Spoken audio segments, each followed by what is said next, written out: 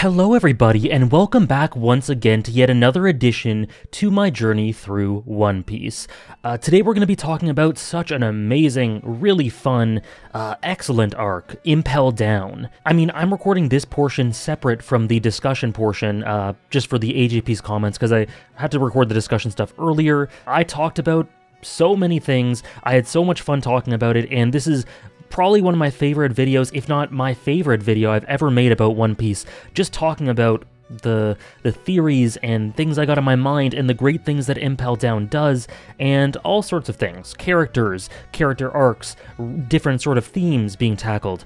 Lots of stuff, so I enjoyed making this a ton. Hopefully you guys enjoy it. But before getting into that discussion, once again, just to let you know, if you want early access for the next arc, and the next one is a big one, Marineford, you can do so by getting early access through Patreon, but I'll remind you again at the end. So without further ado, let's get into this week's, or this video's, AJP's comments. Thank you again for sending them in as always. So this one is from Talking Taco, who says, "Hey man, I love the One Piece videos. I've known that you say that you didn't want to make One Piece videos due to copyright, those being polished analysis, edited videos with footage and all that, similar to my main channel videos. But is there any arc or particular character that you wish you could make a video about?" Yeah. If I was interested in making videos, which I'm not, just to clear that up, again, I still don't want to make any One Piece videos, and if I did, I would burn myself out on the series. It's not happening. But if I did, there are a few things that I would want to talk about. Usopp is an obvious one. I could easily talk for a long time about Usopp. I think Vivi would be another one. Vivi, you guys know how much I adore her, and honestly, characters that I feel are lesser appreciated, or not really, in my experience, not really, yeah, I guess lesser appreciated is the best way to put it. Characters like Moria, characters like Spandam. Spandam is prime material for a sort of video that I would tend to make over characters that I feel maybe misunderstood or kind of dismissed a little bit, things like that. So those are 4 potential candidates for a video. But again, I'm not making any. This is plenty. The next one is from Nico.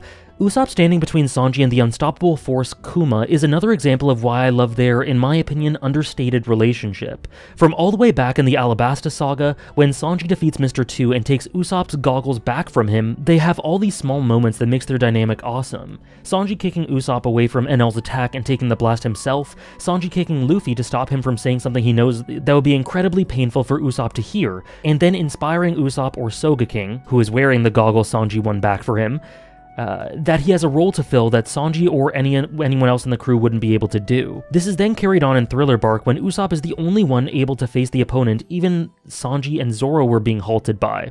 But in this instance with Kuma, neither Sanji, Usopp, or anyone else could do anything to stop him, and while recognizing this, Usopp, without hesitation, tries putting his life and everything he has on the line. Maybe he was hoping he could at least buy time, because an injured Sanji would definitely disappear and in his mind probably die, if he didn't do something. As futile as it was, I think the spirit of the back and forth he and Sanji have is still there in this scene. I love that you pointed this out because I totally agree. I think if we're talking underlying character arcs or character developments or progressions, one of the ones I've been a huge fan of that's been subtle and underlying is Nami. Her progression through particularly Jaya into Skypiea and on from there has been underlying but really awesome, and I love a slow burn of a dynamic or a character progression. Another one I find really cool, though this isn't really underlying, but Frankie and Robin. It isn't really underlying, but it's less in the forefront than, Luffy Nami, or Luffy Zoro, or Zoro Sanji, stuff like that. But along those lines, Sanji Usopp is a great one. I particularly remember talking quite a bit about how much Sanji helped inspire him and helped empower him and believe in himself again. And I didn't really think about it, but in this moment, yeah, I think those elements are very much here. So thank you for bringing those to light, and I think it really helps heighten my appreciation for both characters and that moment, which I got choked up talking about it in that video, so I'm sure you guys can tell how much it meant to me, and this really heightens that. So thank you. Kevin Boyd has this one, which brings up a really interesting point about how the archipelago, the Sabaody archipelago, is environmentally used for indirect storytelling in a couple of ways. And a great way to describe this is that the only way to get into the New World is the impossible hike at the Red Line, or the really wealthy aristocratic avenue through Marijoa, which was explained to us by Popog. But there's an alternate way, which is through Fishman Island, coating your boat in resin, all the stuff that they were trying to do. And so in order to get there, you have to sort of dredge through the muck in order to make your way to the New World. It's much harder. There are much more obstacles, which is a great sort of symbolic way of showing the class difference, the hierarchy. And another great point is that something that distinguishes Sabaody, the end of Sabaody, is that throughout a lot of Luffy's fights, he hasn't really had to think about his friends losing their battles. He's been solely focused on himself a lot of the time. Not to say it never happened, because I don't know. My memory isn't equipped with the exact information to say whether or not that's true throughout the whole story, but a lot of the time, he's focused on himself, beating the enemy in front of him to save everyone else, not really if they can withstand the enemy in front of them. So this is a big distinction, and I think it really adds to the element of futility here. Luffy cannot help with a lot of this, and that is part of what kills him. But thank you very much for the comment, Kevin. Sorry for paraphrasing. Just for the nature of time, I have to paraphrase a little bit, but thank you so much for your comment and for being a patron as well. Next is from Sarah Brewer, who notes some similarities between this arc and Arlong Park. I love how this arc adds so many layers and nuance to Arlong Park and the Fishmen. How we can see that the rhetoric Arlong spews is the very insults that are flung at Fishmen. Very true. Also, like he's trying to reclaim those slurs. How Arlong Park looks exactly like Sabaody, trying to create a space for Fishmen like Sabaody Park so that they don't have to be excluded. Arlong goes from a despicable villain to an incredibly human character desperate to make things better for his people, blinded by the hatred he holds for humanity. I love that. I love that. If I ever want to reread Arlong Park, it's gonna hit like mad, knowing the basis behind all these emotions and his motives. Obviously, this doesn't absolve Arlong of the horrible things he's done. Obviously not, I'm not saying that, but it adds tons of sympathy for the reason for why he does it in the first place.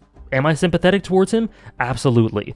Do I still deride his actions? Absolutely. Those two can work in tandem. And so, Arlong Park, I think, is elevated quite a bit through Sabaody Archipelago and the things we get through there. And I love that. I love how the story can bend back on itself and substantiate earlier arcs with new information that's clearly been planned by Oda with foresight. Because there are some elements that you can kind of argue like, okay, maybe he thought of those along the way and they just kind of fit in, but the way in which Arlong Park is tackled, if you'll recall, when I read that arc, I distinctly remember saying that there's more to Arlong. Like, there seems to be a gap there, and this is it. This is a lot of it. So Oda intentionally, I think, wrote this sort of blank space to be filled in with context from the Fishman Island situation. And I adore that. Thank you for your comment, Sarah. Last couple, Drip Soup says, I don't know if you've already been told this, but back in Orangetown when Buggy's first introduced, in the small flashback of Shanks and Buggy being part of the same crew,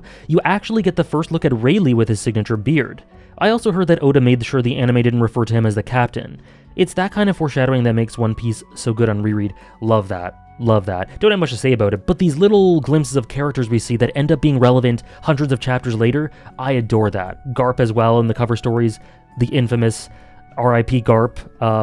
We're seeing Rayleigh there, that's awesome. I love it. And the last one is from Camors. I had to stop to write this comment when I heard the other AJP's comment about how Zoro joined the crew when he fights Mihawk and Usopp when he apologizes. I've heard this before, but it's not exactly when they join the crew. It's when they become fully accepting of Luffy as their captain. Before Zoro fights Mihawk, he was still in the mindset, if Luffy gets in my way then I will kill him. After this, he became the character that would say nothing happened. For Usopp, you can notice that he will never ever joke about him being the captain of the crew again. Now, Luffy is undoubtedly the captain. They are already part of the crew in the sense of friendship, dynamics, and love, but this loyalty and respect with Luffy specifically, not with the crew as a whole, starts after these moments. I think I can get behind that. I would have to reflect and think on it a bit more, but to me, I still very much disagree that these characters only become parts of the crew at those specific moments. Some people in the comments mentioned that there's a naming scheme for when characters formally become part of the crew.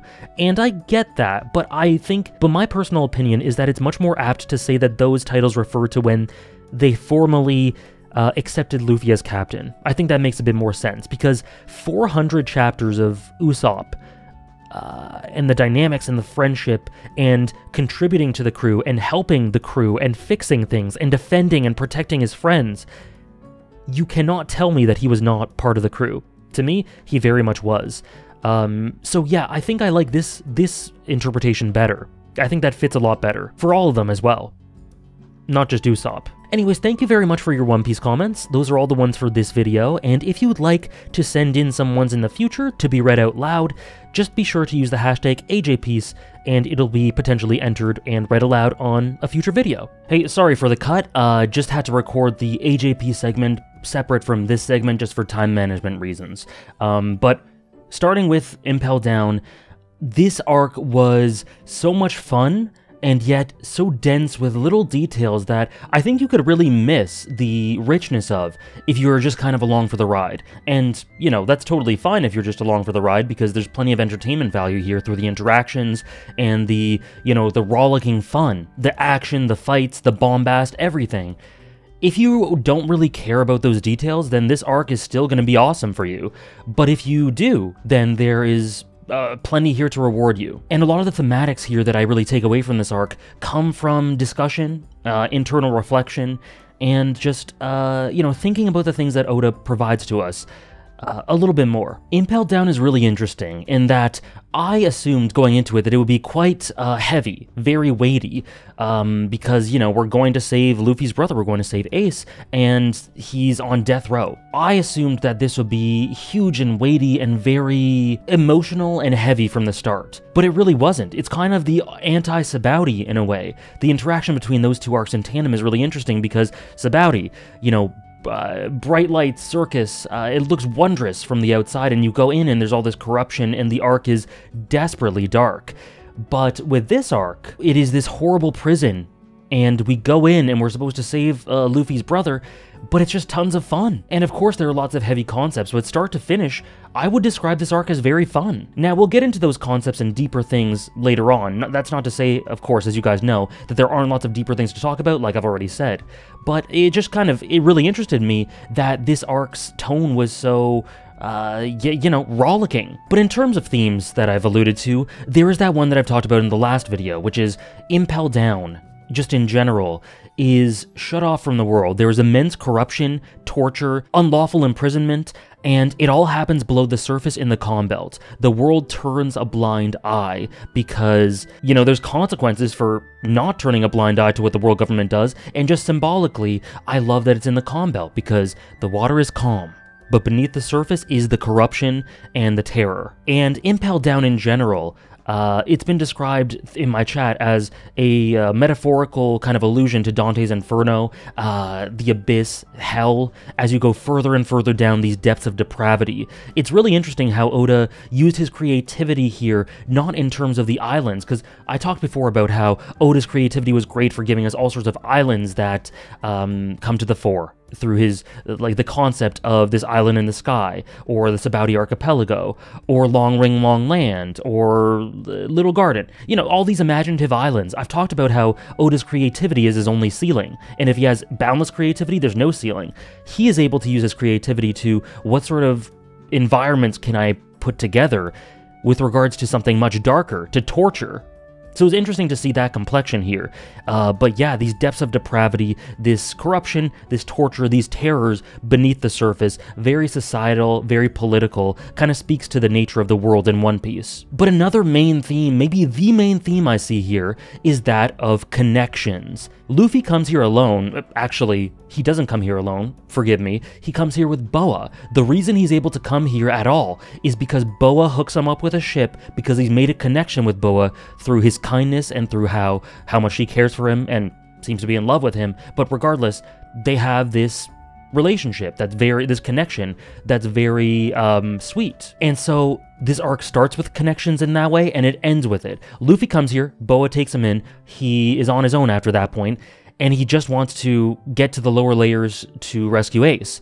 The reason he's here is for his connection to Ace. Along the way, he sees these people that he's seen in the past. Mr. 3, Mr. Tubon Clay, Buggy, Crocodile, Jinbei, who he strikes up a new partnership with, Mr. 1, Eva, all these people, whether they're new friends or old enemies, it doesn't matter. Luffy has some sort of connection with them. And because they're in this place where their common goal is to get the hell out of here, you know, there's some motivations along the way as Luffy goes deeper and Buggy and Mr. 3 don't want to go deeper. They kind of diverge there, obviously. But in the end, they all want the same thing, which is to get the hell out. And so these connections that Luffy forms or has had, whether they're positive or negative, they're there. And they help strengthen Luffy on his way down and on his way out.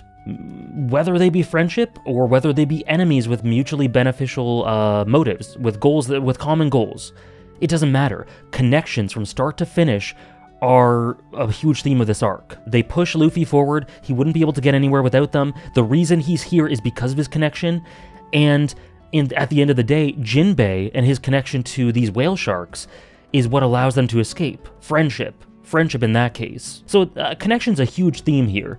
It's a huge thing with this arc is how Luffy puts together this ragtag crew, this new Kama, these people who were never a part of his crew before. A lot of them were enemies, like I said, but they joined together nonetheless. Part of it is, like I said, these common goals, but part of it is also Luffy's just unique charisma and the driving force that he is. And when that works in tandem with the connections he is unstoppable. And I would be amiss, this isn't really a theme as much as a character thing, but to me, I was amazed at one character in particular, and that is Buggy. Buggy the Clown. People would come into my chat earlier in Orange Town or the earlier arcs whenever he was there and go, Buggy D GOAT, and he's the best, and I love him. And I'm like, okay, like, he's a fine character. I guess he's just a meme for reasons I'm not aware of, because maybe there's some sort of joke that I don't know because I'm a newcomer to One Piece and I don't partake in the discourse or the fan culture or whatever. I just kind of brush it off as like, Buggy's a meme for some reason. But no, like, he becomes a genuinely very interesting, good, solid character that comments on a lot of things and whose arc is so interesting. And it just so happens that this is where it happens. Impel down, halfway through the series, I guess. I guess that people in chat were imparting their current knowledge of the character onto his past appearances, which is why I was confused. Nonetheless, I digress.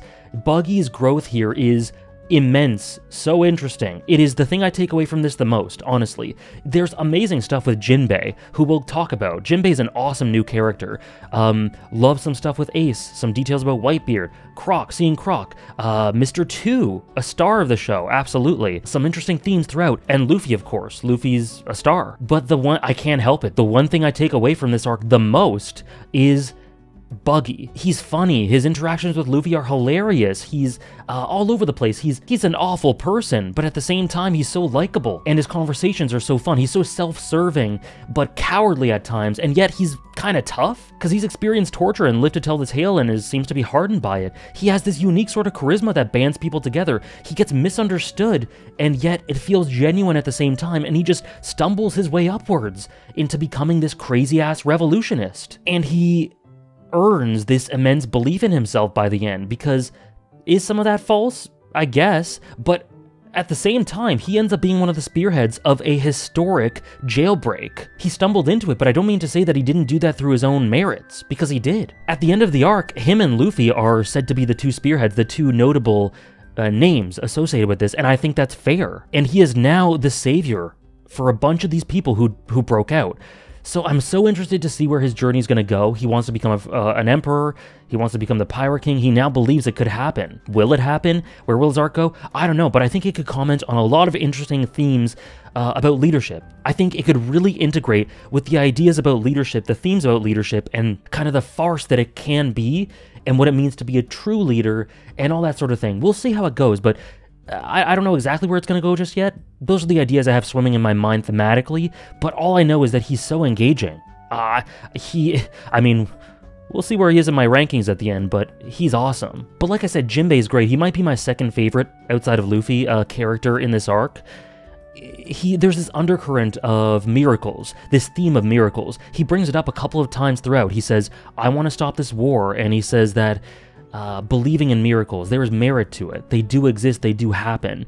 And if you integrate that with the fact that Luffy, as a character, has been the subject of some cosmic luck, as we've talked about before, this fortune that he seems to have, he very much seems to be cut from the same cloth ideologically in a couple of ways from Luffy.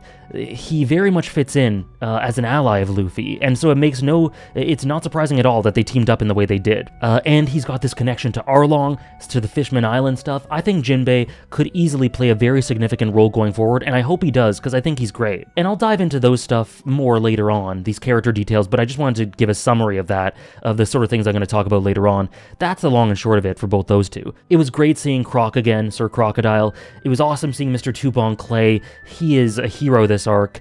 And Mr. 3 had some cool moments. Like I said, Eva's a great new character, really fun. It was cool seeing Mr. 1, Inazuma, etc. All the character stuff was really fun and really meaningful as well at points. But yeah, the idea of miracles, just getting back to my point, what Jinbei says, how it connects to Luffy and the instances throughout the story. Some of these coincidences we've seen some in Alabasta, Logtown, Skypiea, these things that would seem to be miracles, yet they always seem to fall into Luffy's lap, maybe because he is the type who dares to believe in them, to believe in these dreams, miracles.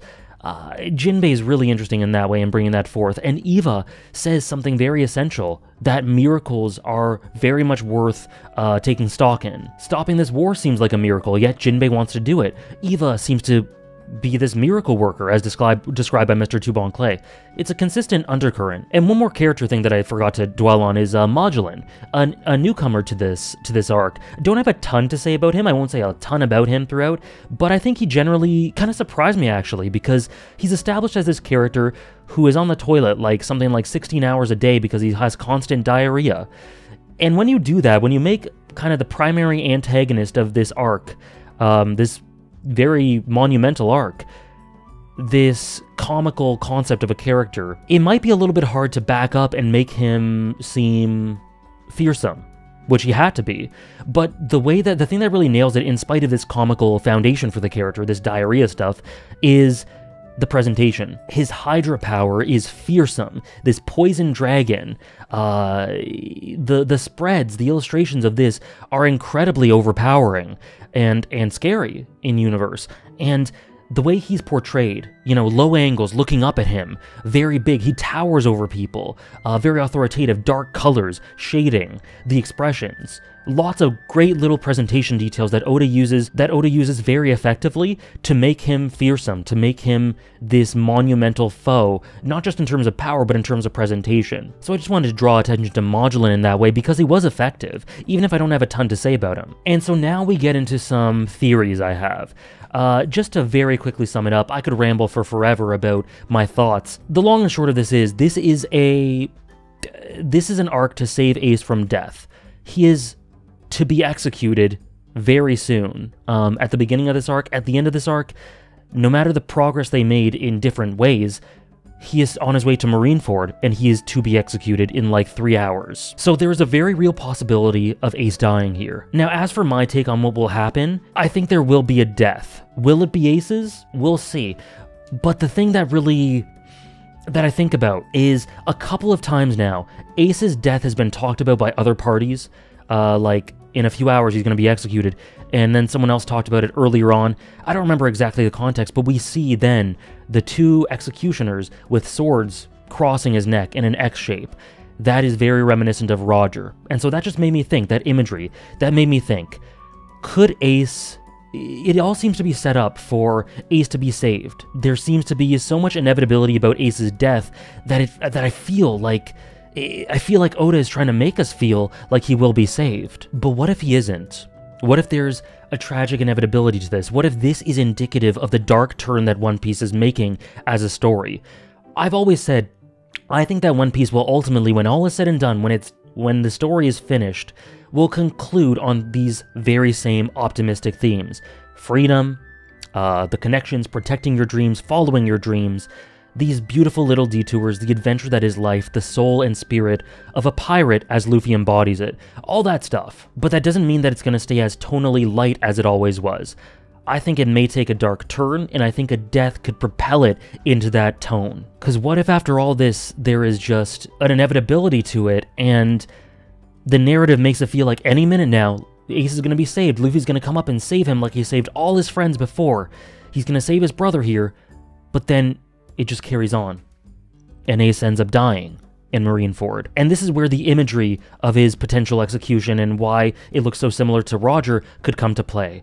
What if there are two deaths that shape Luffy's legacy as a person? The death of Goldie Roger, which spurred on the pirate age, and Luffy is the embodiment of that spirit, and he's carrying the torch. And what if his brother dies in a very similar way? Those two people, as we now know, to skip ahead, I've read, this video will cover up to chapter 550. Those people that we now know are father and son. What if a father and a son's death shape Luffy's legacy and journey and who he becomes as the Pirate King, as a leader? What if Ace's death is something that really makes him rethink the type of journey he's on and the type of danger those close to him get put in? Because as we know, Ace being captured, as Blackbeard explains, is associated with Luffy, him chasing after Luffy. So what if this would make Luffy completely rethink the way he approaches life? Or maybe not completely rethink it, but just go at it from a different angle. Maybe a different sort of recklessness, a different sort of approach. What if he has to grow from this in some way? And the two main things that shape him as a person is Roger imbues him with the spirit. Not to say that he never had that spirit, of course. I think he always had it. But Roger really was the stimulant to set him off. He inspired Shanks as well, who inspired Luffy. Just in general, Roger's death was a life-altering moment for Luffy. Even if it happened before he was dead, you know what I mean. And then what if Ace dying is the second pivotal event that shapes the type of king or person he wants to be, the type of conquest he leads, and makes him rethink, I want to be able to save everyone, and I wasn't able to do it here. And I paid the ultimate price. Well, my brother paid the ultimate price, and so I have to change things. I could easily see Oda going that direction in the story. I think it's very plausible. However, I also think it's plausible that Ace doesn't die, and instead someone very close to him does. I think it's possible that Whitebeard dies. And the reason for that is there is a line throughout the story, somewhere in Impel Down, where someone says that Whitebeard dying would cause all hell to break loose completely. Whitebeard's coming to save Ace, there's going to be a war between the warlords and the world government and Whitebeard's pirates, but someone says that Whitebeard dying could cause all hell to break loose. Again, I wish I'd remembered who said it, but I don't, sorry about that. But Oda wouldn't just write that in for no reason. There is a reason behind that. That's very deliberate. And we have Croc saying that he wants to go after Whitebeard and kill him. We have Buggy saying that because he wants to become an emperor. And do I necessarily think either of those two are going to kill Whitebeard? No, not really. But the concept of Whitebeard dying has come up again and again.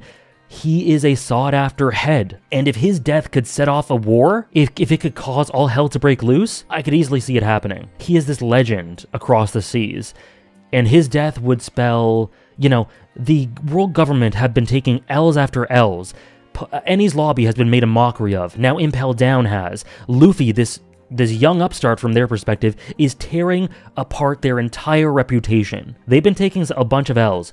So I think from the perspective of the structure of the story, and, you know, there's no avoiding it, this story goes on for 1,000+ chapters at the very least. For the longevity of the story, the world government, I think, would have to maintain this sense of power. They can't just be disposed of consistently, and a win on their end would be taking out Whitebeard, for sure. Now, of course, I would be disappointed if Whitebeard just showed up and a chapter or two later he's dead, because I want to learn a bit more about him. As I'll allude to later, we get some really cool stuff for how he's Ace's true father, for how he's had this huge impact on the seas, the legend that he is. I want to learn more about the man himself. We've got glimpses, but I want a bit more. If he's going to die, I hope there's more before that. But maybe he won't die. So what I think is going to happen is either Ace there will be a tragic inevitability to Ace's death, and then Whitebeard and Luffy and whatever may rally together to fight back in the long term, or the opposite, maybe. Maybe Whitebeard will die trying to save Ace, maybe, and spark this new shift in the tides of power, of momentum for the world government, and maybe Ace will join up with Luffy in some way.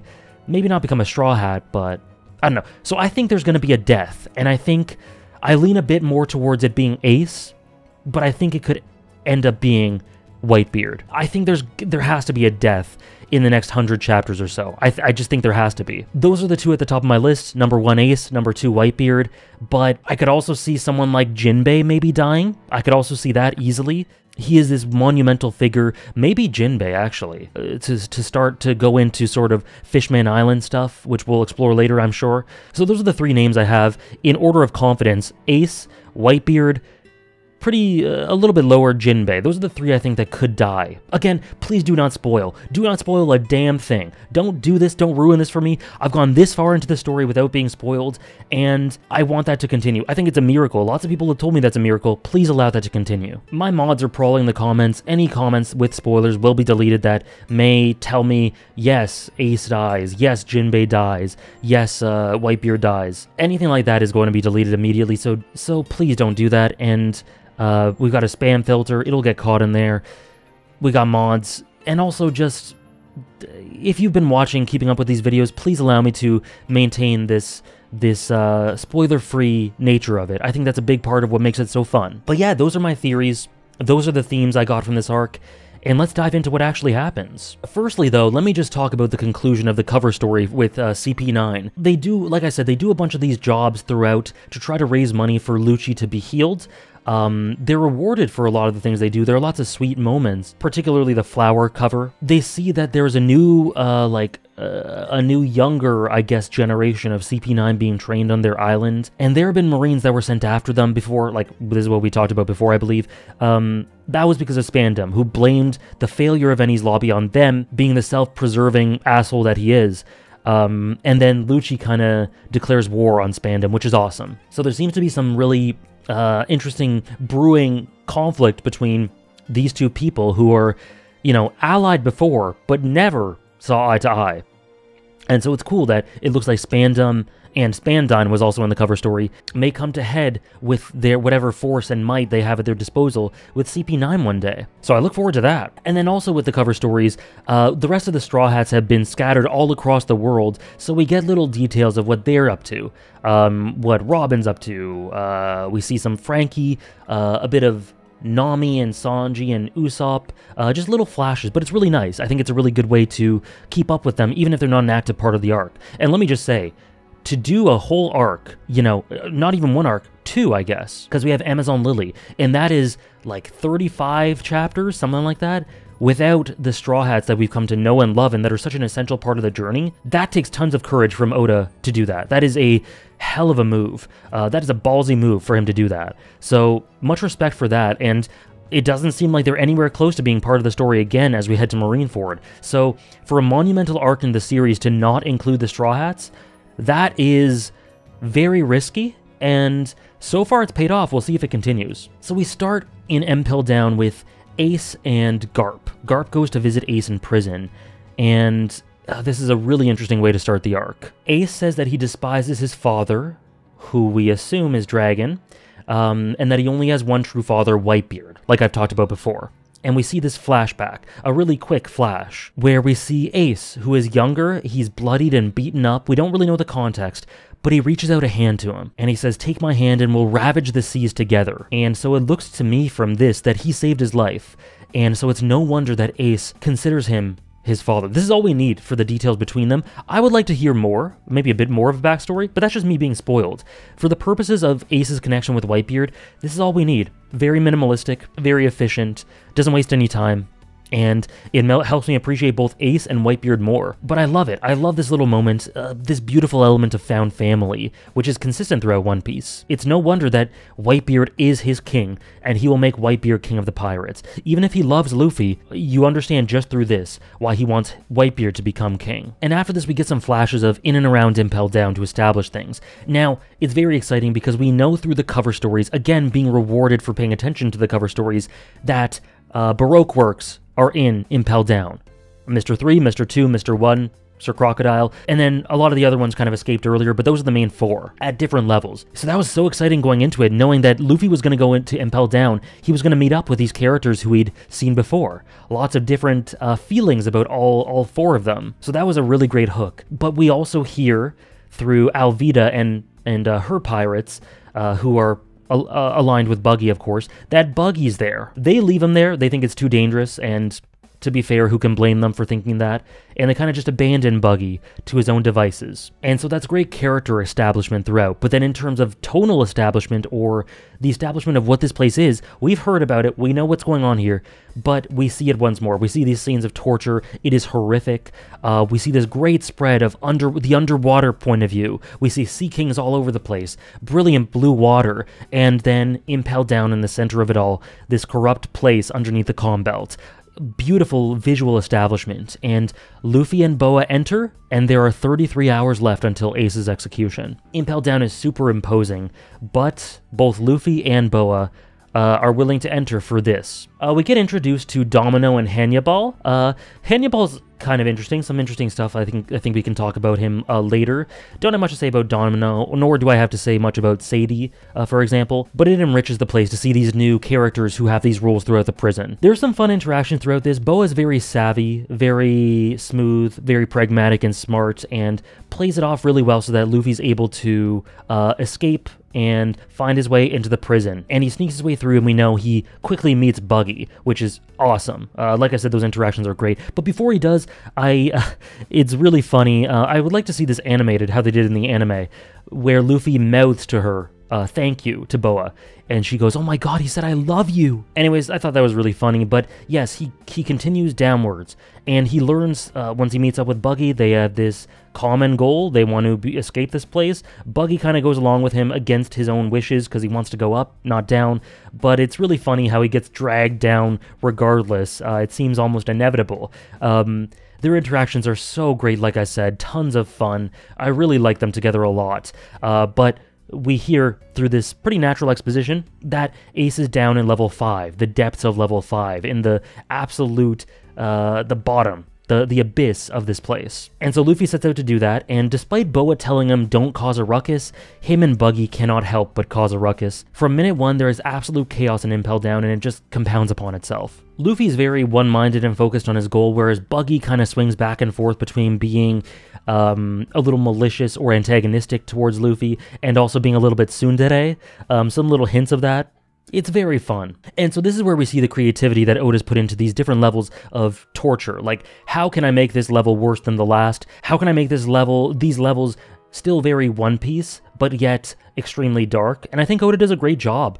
For level 1, Crimson Hell, these trees made of razor-sharp blades. This is horrible. Like, these trees are painted red with blood because of the way they cut and completely tear apart and slash at all the inmates. This place is horrible. And it's level 1. And this is where the Buggy kind of being roped into going with Luffy happens, because Luffy's just going, I need to go down to level 5, and Buggy wants to go higher. He wants to get the hell out of here. But at the same time, they're in tons of trouble. They're being chased by guards or whatever the hell's going on. And so he's just like, I might as well follow Luffy, because if I stay here, it might be worse. So it's very funny in that way. So they continue this way, and Luffy jumps down into this pit into level 2. And at this point, Buggy just goes, okay, no, I don't want to go further down. So forget this. I'm going to ditch him. They're all going to go after Luffy. While they're distracted, I'm going to escape. Cool, awesome. But then he immediately gets pushed down and follows Luffy against his will into level 2. And then we get a quick cut to see that Mr. 3 is in level 2. And you know, this is one of the most embarrassing moments I've ever had on stream.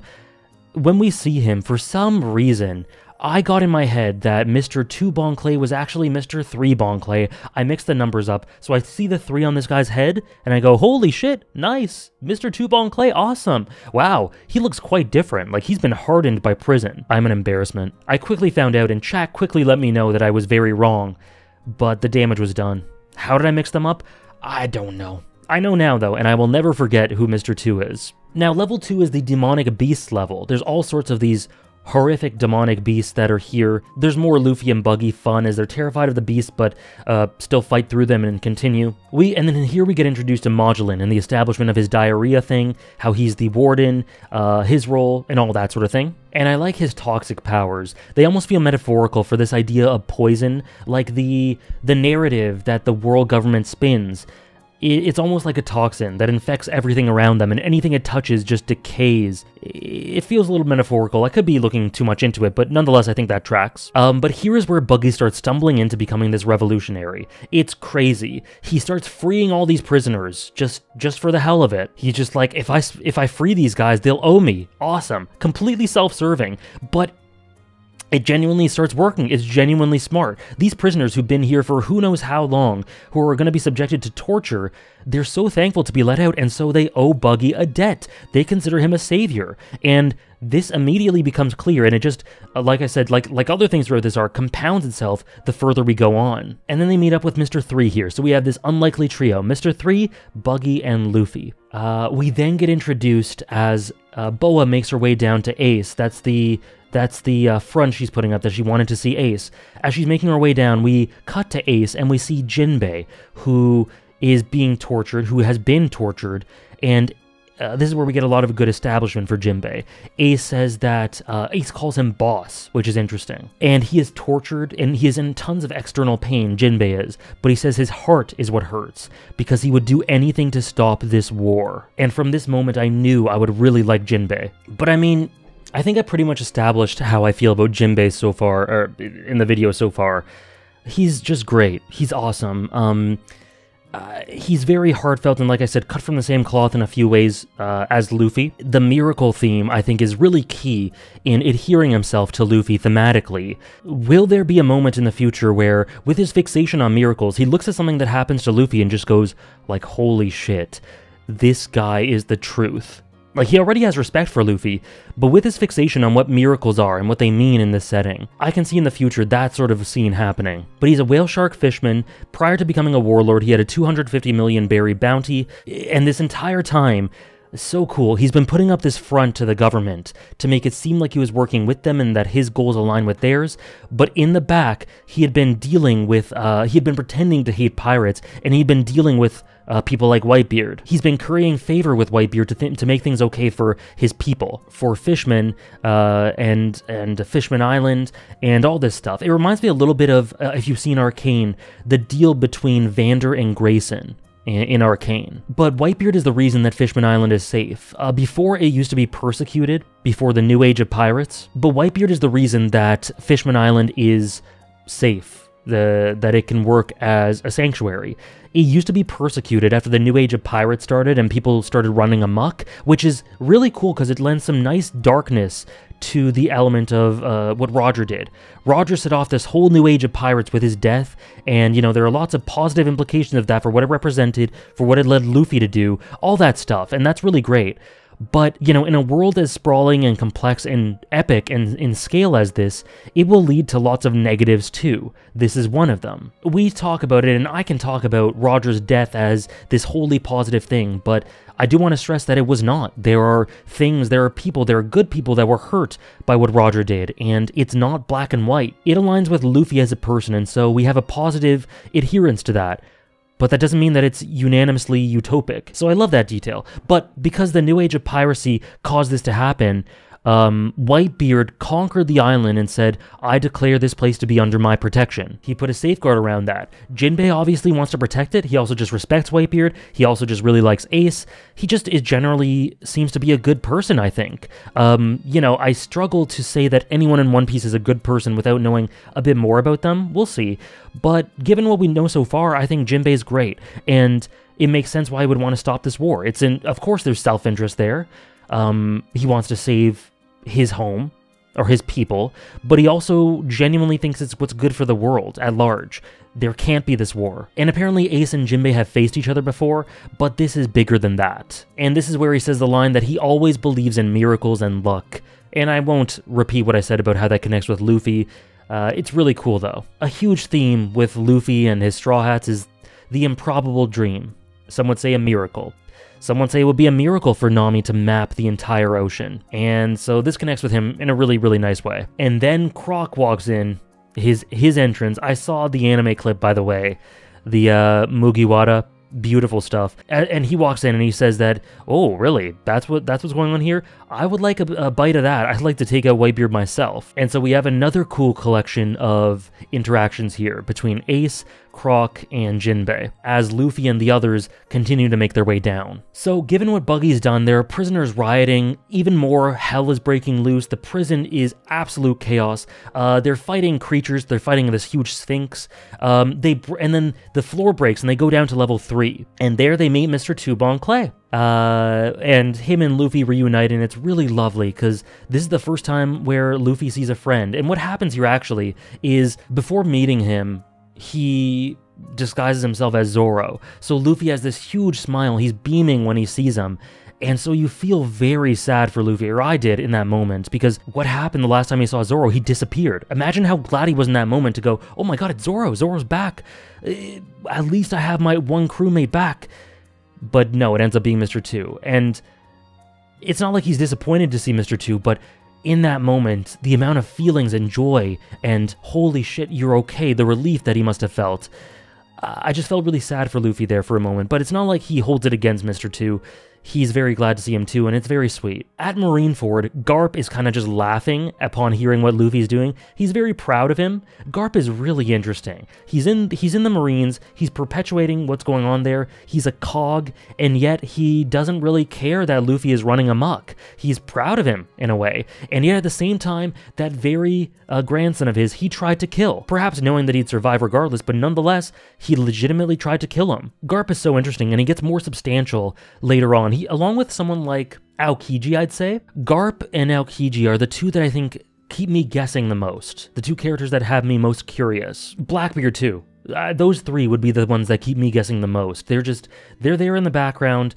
Who knows what they're going to do next? Who knows what different facets to their character will be added to the richness we already have on display. They have me so hooked. But we're down in level 3 now, and what we have here is starvation hell. They're in this desert area, food is absolutely scarce, and yeah, this is where they are. Boa ultimately goes to meet Ace and talks to him, and Ace is informed here that and she's guarded by Modulin the whole time, but Ace is informed here about what Luffy's doing through Boa. And he doesn't seem to like that. He's like, why is he doing this? This is a horrible idea. Do not do this. Do not make it down here. So there is this tone of trying to save me is not worth it, which only lends to the idea of the inevitability of his potential death. We'll see, but I was getting bad vibes about Ace's longevity in that panel. Anyways, Luffy and Mr. 2 team up. Meanwhile, Mr. 3 and Buggy go their separate ways trying to, again, self-preserve, which is fair enough, understandable. But Mr. Tubon Clay says to Luffy that I'm going to help you. I'm going to help you follow your, to save your brother. We're friends, so I'm going to do that. Even if it's against my well-being, he's going to do that for him. They kind of meet up again, they diverge again. It continues to be super chaotic, and in the midst of all this, somewhere around here in these chapters, there's this, one of the funniest moments of One Piece. I put out a short about it, my reaction to it. It is hilarious. It's, there's this exchange where Buggy just is reminiscing on all the good times, and he goes, hey, Straw Hat, do you remember when I blew up that town using my special Buggy balls? And Luffy just goes, no, I can't. And the face that Buggy makes, I'll try to remember to put it on screen. Oh my god, the expression there just completely took me out. Maybe I'll put in the clip right here. Hey Straw Hat, do you remember when I blew up that town with my special Buggy ball? No. What? What is his face? Oh, he's so sad. Oh no.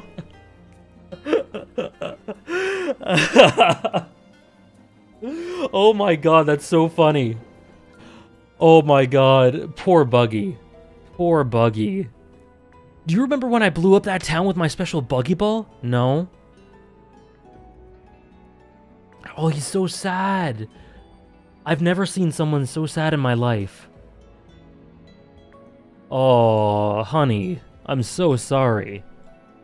He doesn't remember his Buggy ball. Oh my god.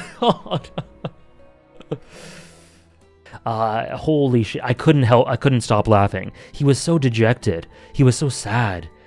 Pour one out for Buggy. I will always remember Buggy's special Buggy balls.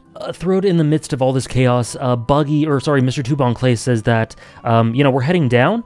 There's also someone I would like to see there myself, who is the queen of the Kamabaka Queendom, Ivankov, Eva, the world's greatest drag queen. So that's from the Kamabaka Queendom, the island that Sanji was on in the at the end of Amazon Lily. But they keep going from strength to strength as they continue their momentum going downwards, and Luffy, we get this great panel of Luffy grinning like, nothing can stop us now, we're on our way to Ace, and then that's contrasted right away by Ace going, Luffy, do not come down here. And again, that inevitability, there is something at play here, there are reasons for Luffy to not do this.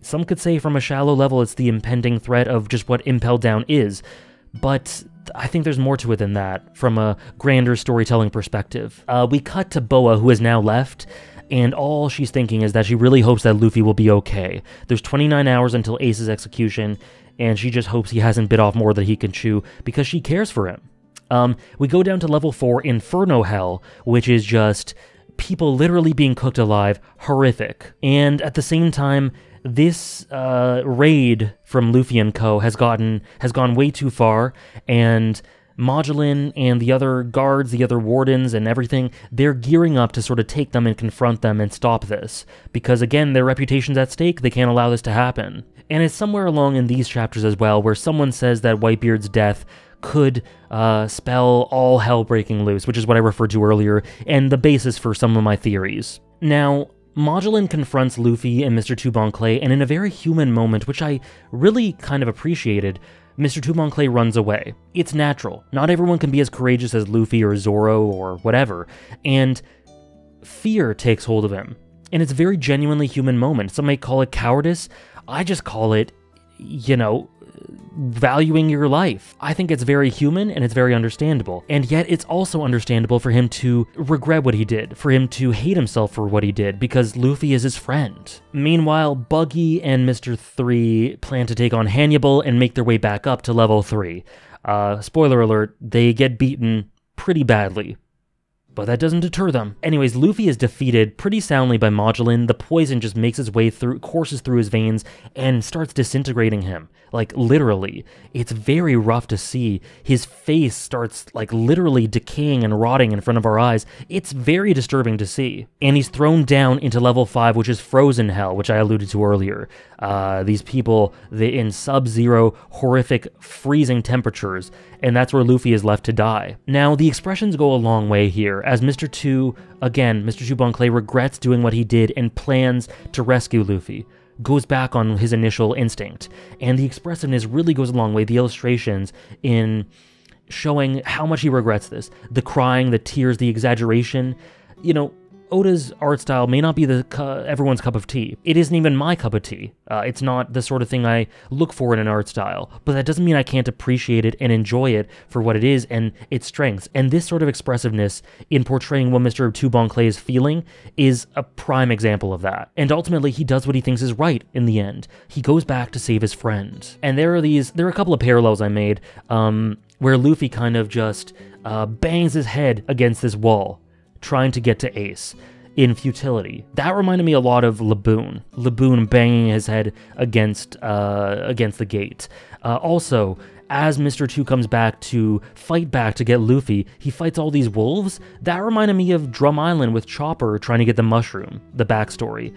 I don't think those parallels really mean too much, but nonetheless, from an aesthetic, shallow perspective, that's just what I thought of. Mr. 2 sees Buggy and Mr. 3 again. He disguises himself as Hannibal and infiltrates downwards to go and save Luffy, fighting off those wolves, like I said. But ultimately, in the end, they're overpowered by these wolves and they both faint, but they're rescued by a mystery figure. Now, this ends up being Inazuma, one of the revolutionaries, which is really cool. I thought this was initially Eva. That was my initial impression, but I was wrong. Now, from the perspective of Mr. Tubonclay, he wakes up and he awakes in a dream in this paradise, this new comma, where we see Emporio Ivankov, Eva, in this place where people, regardless of their gender, regardless of how they identify in terms of their gender, all these people can find a home here, in the middle of hell, which is crazy. It's like an oasis in the middle of this desert. of this hell. Gender here is whatever you feel. If that's shouted to the mountaintops, and it's a beautiful sentiment. Now, there's this horrible, bigoted person whose dad, they say, was in the Kamabaka Queendom and came back and decided he wanted to become a woman. And Eva says, your dad wanted to become a woman? Deal with it. Respect it. Respect his wishes. And that's very nice. That's a very nice sentiment, very progressive. And, you know, I've criticized parts of this manga in the past, and Thriller Bark, for example, for not aging well. So I think it's very appropriate to give props for Oda for being quite progressive in these ways. This place where gender, whatever you feel, your identity, it's all respected very beautifully. Now, there is a interesting moment where Eva says deal with it to this guy and turns him forcibly into a woman, which it very much seems like he doesn't want. But I think the sentiment here is very clear. Like, Eva is all for be whatever you want to be. So if this person ultimately goes to Eva and says, I don't actually want to be a woman, could you please turn me back? I think they would do it. I think they would do it. No questions asked, because not doing so would just be completely in conflict with what they were just saying. But we find out, Mr. 2 finds out that Luffy, to heal from his poison, he is being subjected to the horm fruit, I believe it is, this hormone fruit, this devil fruit that Eva's eaten to restructure his biological, physiological outlook to get the poison out of his system. Now, this fruit is interesting because it helps change the physiology with regards to gender, or the sexual characteristics of anyone that Eva uses it on. And it also helps to transform Luffy's body. So cool application of that to get the poison out of there. But the catch is, Luffy is going through immense pain. To drain this poison out of his system, it is painstaking, it is horrible. And he is screaming at the top of his lungs, and it is desperately difficult for Mr. 2 to watch. And we learn from Eva as well that Luffy said prior to this, please save Mr. 2 as well, because he's my friend, which is very sweet. We also get a detail that doing this, subjecting Luffy to this treatment, may take 10 years off his life, which, I mean, better 10 years less than dying now, I guess, but nonetheless, I think that's pretty notable. But he also tells Luffy that this being successful depends on your willpower, and knowing Luffy, I think he's going to be okay if it depends on willpower. Now, Mr. 2 Bon Clay desperately, you understand his position, he can't bear to see Luffy like this, and he is struggling himself, and he's saying, stop it, save him, whatever, and Eva gives him a reality check, says, I am saving him. Miracles happen, Eva says, to those who don't give up. Again, that theme of miracles. And then you think, do miracles happen to Luffy because he perseveres so much? Or does he persevere so much because he gets rewarded? I don't think it's the second one, but nonetheless, I think there's an element of him just having this cosmic luck and him making his own luck. I think it's both. I believe I talked about that in the Alabasta video. But this is a place of miracles and dreams, this level 5.5 new comma. So Luffy surviving is an addition to that miracle. But then we get a bit of lore here. It was said that this level 5.5 was dug up between levels 5 and 6. There's a secret level 6 where people who are banished by the government, who are written off by history, go. As the government is wont to do. They love their reputation, they love spinning the narrative, so people just disappear down here. For whatever reason they tell the public. This is only for the most atrocious criminals, though notably, they have the criteria. They rate the criteria for what a horrible criminal is. The government, that is. Now, Eva says that if Luffy were to have done this earlier, it would have failed because there would have been a man named Shiryu of the Rain, who used to be the head jailer. Him and Magellan seemed to have some sort of rivalry. They were more or less equal strength. They butted heads a lot, and there came to a point where Magellan stood up for the prisoners, whereas Shiryu said that they were like trash. They were worse than trash. They were subhuman, etc. And they seemed to come to blows, and Shiryu was dismissed or let go. And then he was imprisoned somewhere after losing this. You'd assume he lost this. History is written by the victors, right? Which is some interesting background information and establishment for Shiryu, which and tells you a little bit more about Magellan, which is interesting. Shiryu will come into play. I don't have a ton to say about him either, but I assume he'll have a role to play going forward. A very potentially devastating role. In the meantime, as Luffy is healing, screaming, Mr. 2 Bon Clay starts this chant, just encouraging Luffy to survive. You can do it. And everyone joins in, and they do it for hours on end. Hours and hours and hours, and I love how he's able to do this for him, this spirit for his friend. And eventually, earlier than expected, I believe, Luffy makes it out. He opens the door and just says that he's hungry, he needs food. very Luffy, but it's lovely, beautiful. This support, hours and hours of suffering from Luffy, responded to with hours and hours of support, just screaming at the top of his lungs from Mr. 2. After being awakened, Luffy thanks Mr. 2 Bon Clay, essentially prostrates himself and says, "Thank you so much, I couldn't have done it without your support," which I agree with. I think there's something very special about what he did for him there. But Luffy eats, eventually, and then he mentions that Dragon is his dad, which shocks Eva, because Eva, little did we know until this point, was part of Dragon's revolutionary army, and Eva would note that in the past, there's a little tiny tidbit of a flashback, Dragon would always look off somewhere, to the beyond. He seemed to be yearning for something. Eva questioned, was that his family? Was it his family? Was he thinking of Luffy? I don't know, but he seemed to be always somewhere other than where he is now, in terms of his mind. He'd always be yearning for something, yearning to be somewhere else. Reminds me a little bit of Jing from Hunter x Hunter in a way.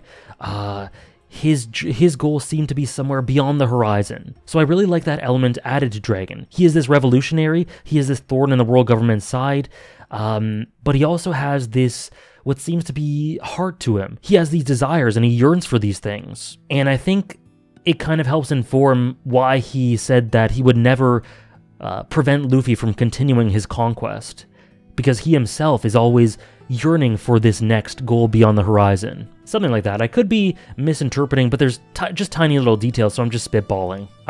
But here, once Eva hears about this, Eva, Inazuma, who is also part of the revolution under Dragon, they all decide that they need to come together and help Luffy save Ace. And more connections are formed, more comrades. That theme, it keeps building and building the people that Luffy allies with through these connections that propel him downwards and upwards. Now, while this happens, Ace begins being transported to Marineford. Now, they make their way down to Ace's cell, and they, very quickly, it was quicker than I expected, realize that he's not in a cell and that he's been taken out. And in a crazy move, but again, common benefits, mutual benefits, they release Sir Crocodile, and they release Jinbei, both of them because they will be assets to them going forward to escape.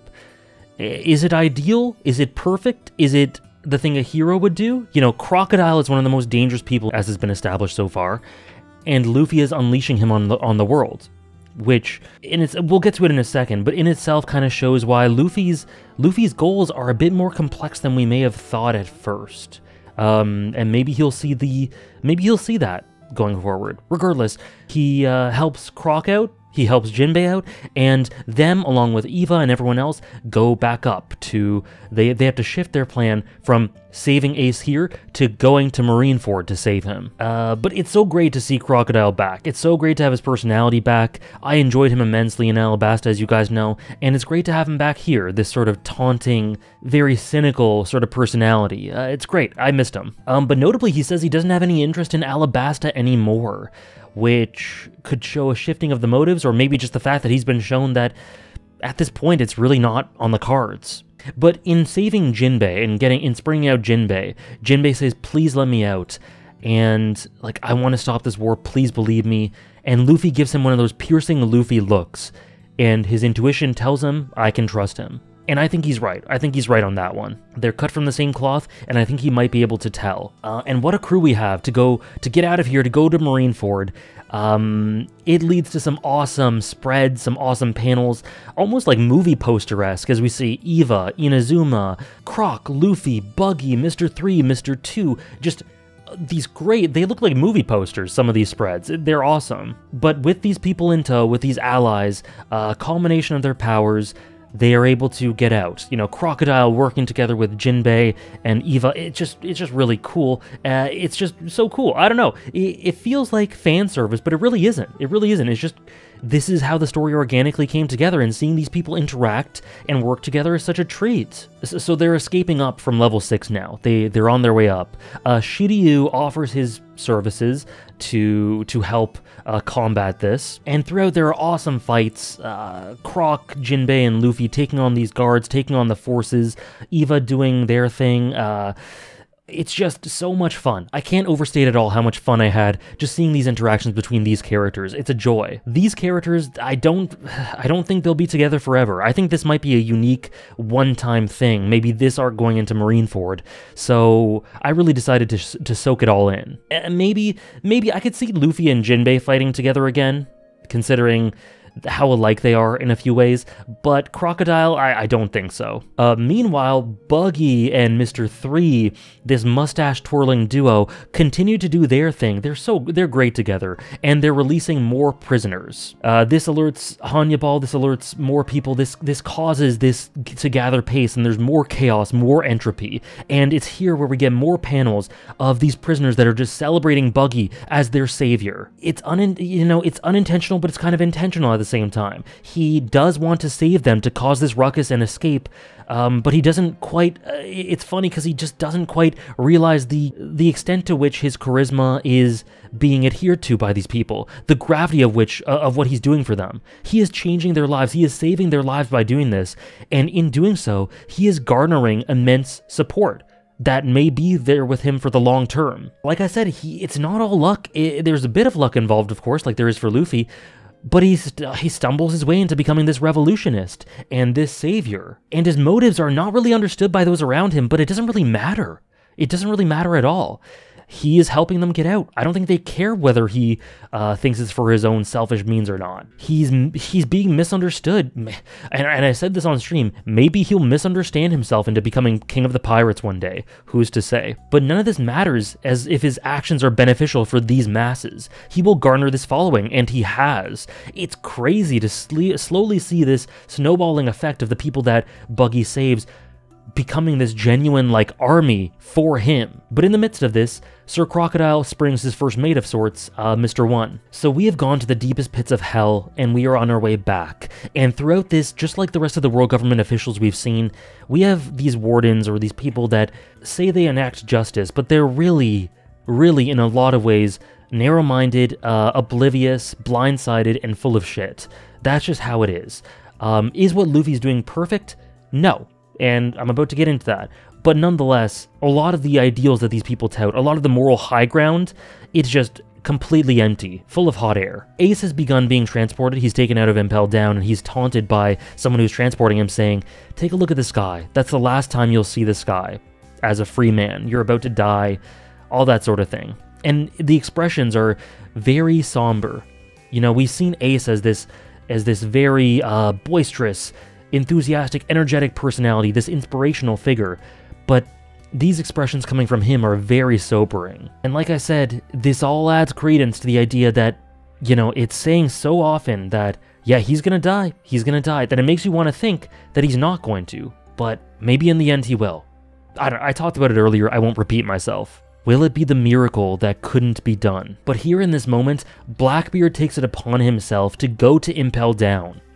Against the wishes of what anyone in the world government would want him to do. He takes his crew there, and his motives, I have no clue what's going on here.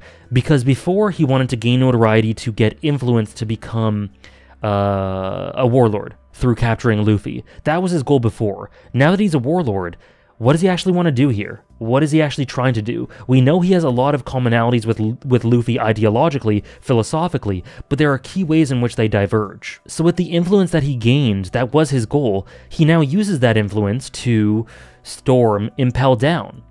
What is his plan here? I have no clue. But things are reaching a boiling point. Luffy and the others are around level 4, 5 going into 4. Buggy is a couple levels higher, and Blackbeard at the front, at the front of Impel Down. So there are multiple levels of chaos. We get some nice bits of Shiryu here, where he's gets his sword after saying he'd help, and he cuts down some soldiers, and he says that boredom is worse than death. Very kind of raw character, just from the glimpses we see, and very quickly he meets Blackbeard. They confront one another. There's utter chaos everywhere, but it's so awesome seeing these team-ups and these characters interact. And ultimately, like I said, Shiryu meets Blackbeard, but what happens is we see very soon after that Blackbeard gets past him. So, to skip ahead, we know that Shiryu let him through. They meet and they seem to respect one another.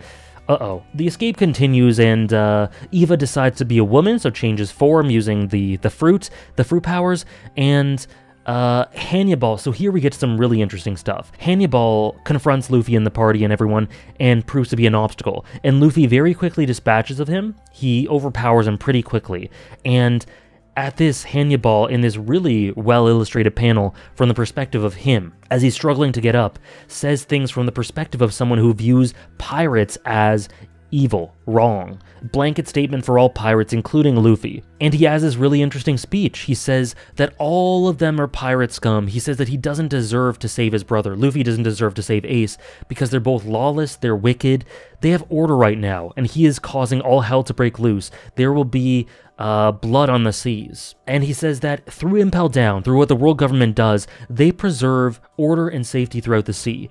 If you break this, you are disturbing that order. People will not feel safe across the world. Impel Down is a safeguard, and it is what prevents this terror. And he can't stand that someone would try to desecrate such order. And it's an interesting perspective. It's an interesting perspective that I'm glad we have, especially from someone who seems to be, again, kind of a cog in the machine. We don't know about his upbringing. We don't know whether he's been indoctrinated or if he came to believe this gradually through whatever means. We simply don't know. But regardless, it's an interesting perspective for Oda to show us here, because the first thing that it brings about, I had a really interesting conversation with my chat that went on for like an hour about these sorts of things, these sorts of themes, and different perspectives and how to view it.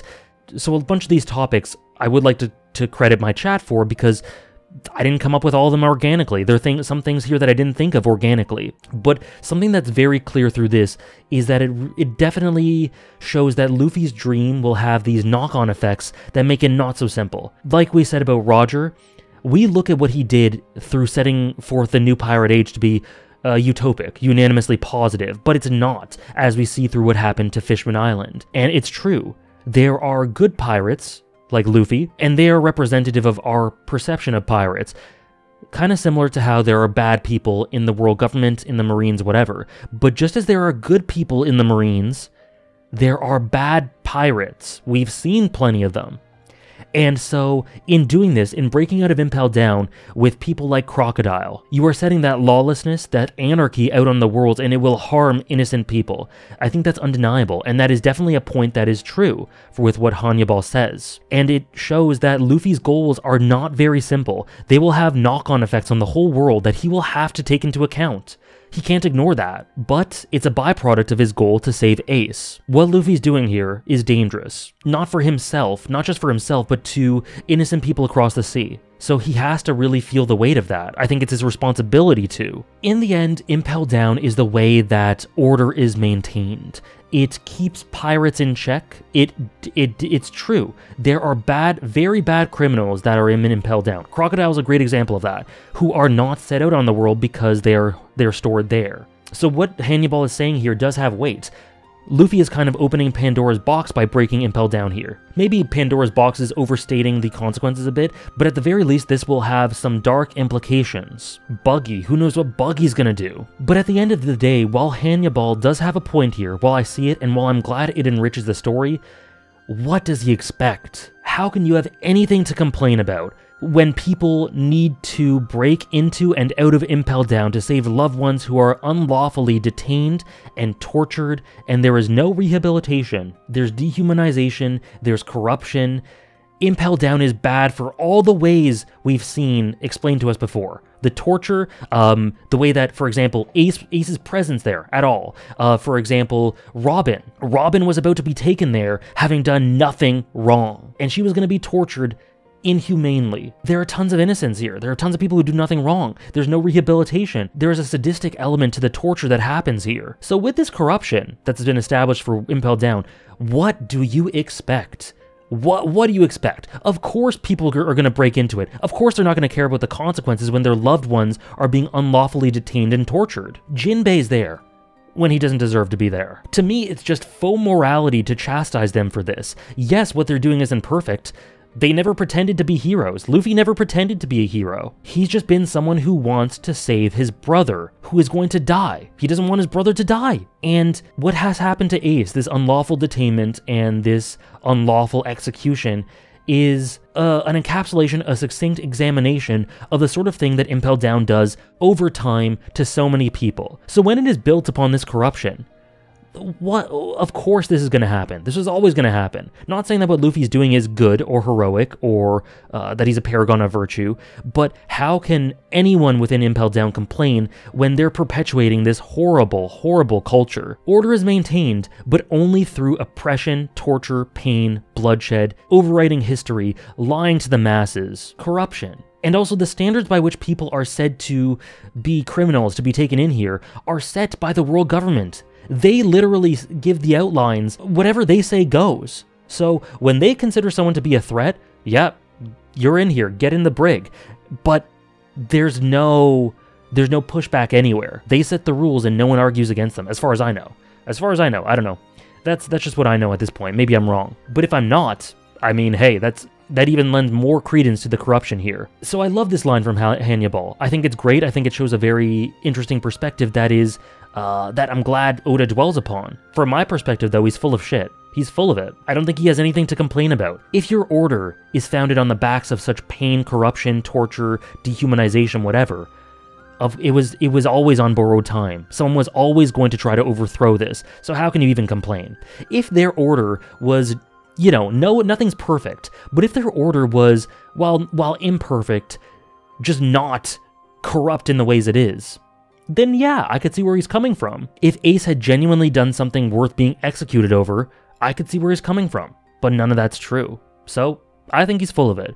But still, that's not me criticizing anything. In fact, I love this. I think it's a very awesome perspective from someone who just is blindsided. And I think many perspectives throughout One Piece are blind to a bunch of things. Someone in my chat said that Hannibal's reminds them of T-Bone from the Sea Train, portrayed as selfless people or people who may, in another world or something, be good. They're fighting for what they think is right, but they can't differentiate between good or bad, only lawful and unlawful, and they conflate that. That was something that was said in my chat, and I think that's a great way of putting it. And related to this, yeah, this shows how complex Luffy's goal is. It shows a dark tinge to what Luffy's trying to do, and how he has to take that into consideration. It's his responsibility. A dark tinge to Roger. And if you think of, like, Kobe, trying to change the Marines from within. Someone asked me, do I think that, with this knowledge and this discussion, do I think that Kobe's dream, what do I think of Kobe's dream? And I said that at this moment of time, I think it is not possible right now, but I think it's possible in the long term. And overall, I think it's an improbable dream. Just like Luffy has, just like the rest of the crew has, Kobe is kind of a almost antagonistic Straw Hat in that way. Idealistically, he's very similar to them, and I think that I can envision a future where his ideal vision of the Marines takes shape, but not yet. It's too deeply rooted. It needs to be pulled up from the roots. Because, like, yes, the Navy has to exist, order has to exist because pirates can be awful people, but the fact is the Navy as it currently is needs change. The Navy needs to be there for order. There has to be an element of that.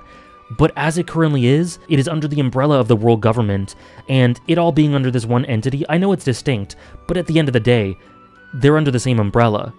Something needs to change there. Like, you think of Garp and his role, Aokiji, it just brings a lot of interesting topics to the fore. Kobe's role, I love the thoughts here. I love all the themes that can be tackled here, the discussions that can come about, and let me know what you think about any of these things. They're very interesting and nuanced topics, so I'm sure plenty disagree. Those are just my thoughts on it, having read it very recently. As I sit more with these thoughts, as I read more of the story, I'm sure they'll mature and develop. Those are just my initial thoughts. But after this, Hannibal is punched into the ground by Blackbeard, who shows himself and confronts Luffy for the first time in ages, as we see this awesome spread, and he reveals that Ace is in jail, about to be executed. Well, not in jail anymore, but about to be executed thanks to him. Amazing spread in this face-off, and Luffy recognizes him. And what I alluded to earlier is that Blackbeard basically tells Luffy the reason Ace is captured in this way is because a bunch of circumstances happened, and basically Blackbeard wanted to get Luffy to gain notoriety to become a warlord, but Ace got in the way. And so he says that fate protected Luffy. That's why he's still standing. That's why Blackbeard didn't go after him in the end. He says fate protected Luffy, conflating fate with Ace.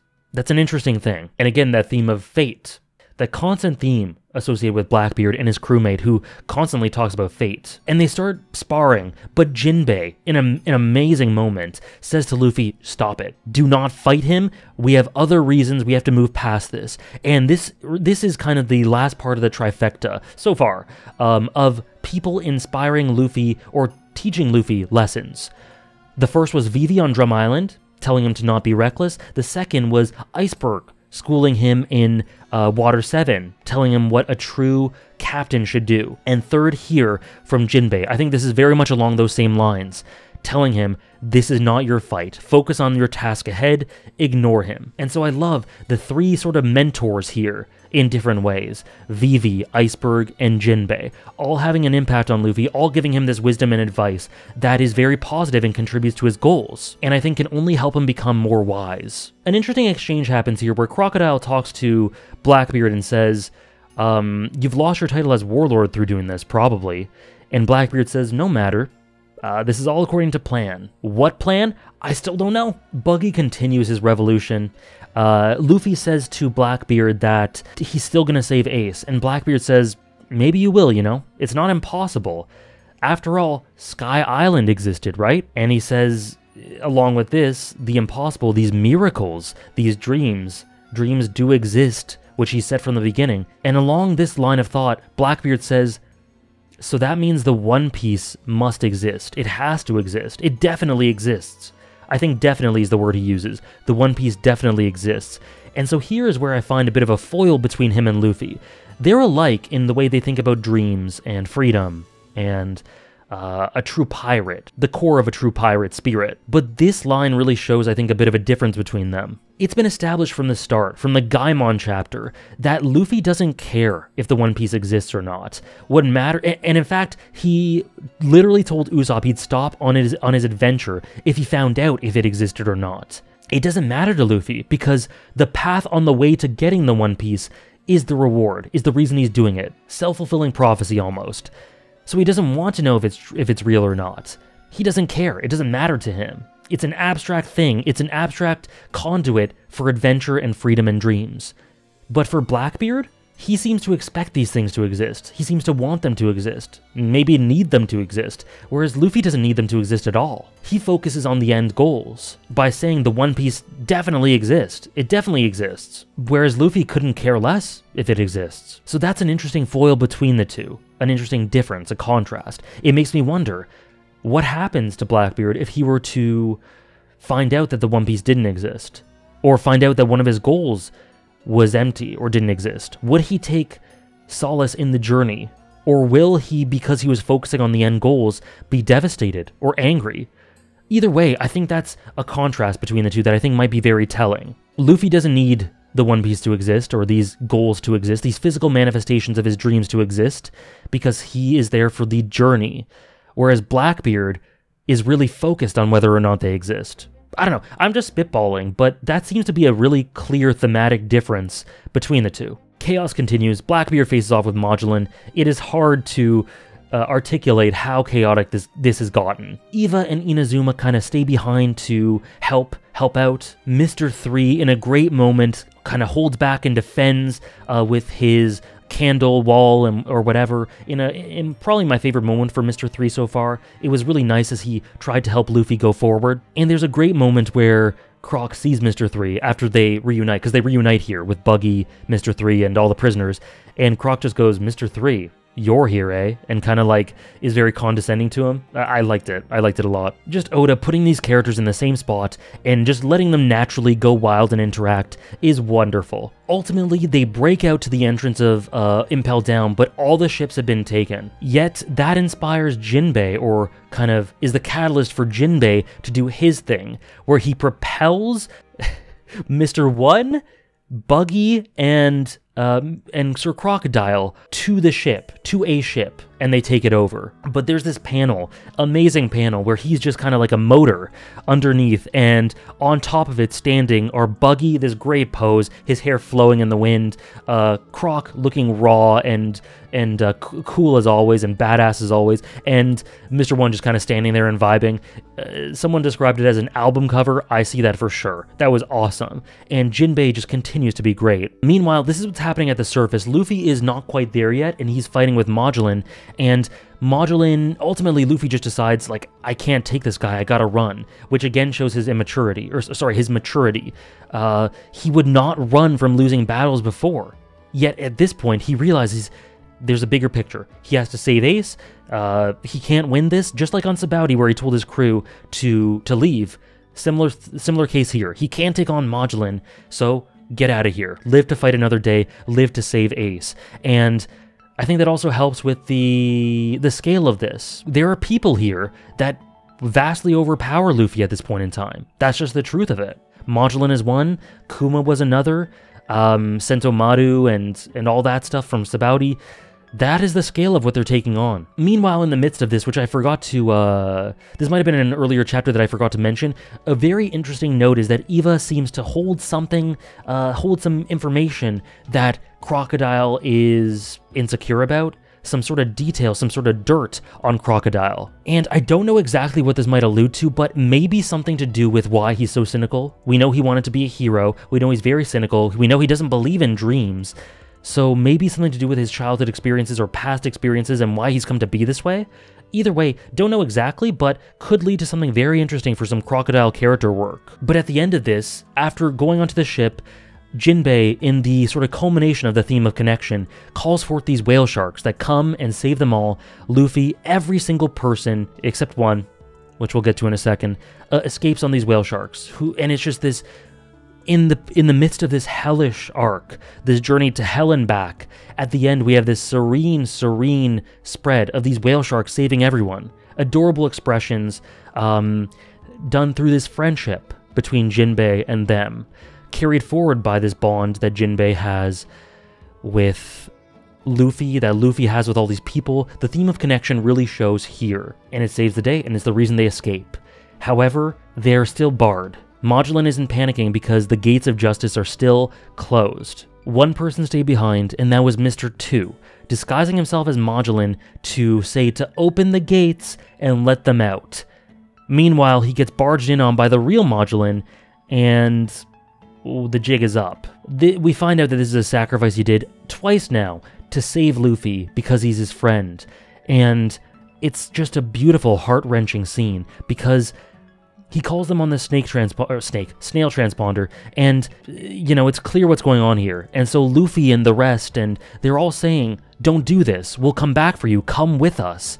But that slowly transitions over from them begging him to come back to them acknowledging that this was his choice to make, his decision, he knows the ramifications, and to acknowledge and respect that, it goes from come with us, begging him, to thank you for doing this for us. And that shift is lovely because it helps to not put a burden on him. It helps to acknowledge the sacrifice and pay it back with gratitude and acknowledge it was his choice to make, and he knows better than anyone what that meant to him and if it was worth it. And he wouldn't have done it if it wasn't worth it. And so the sentiment changes, like I said, from please come with us, don't do this, to thank you for doing this. And I think that's lovely.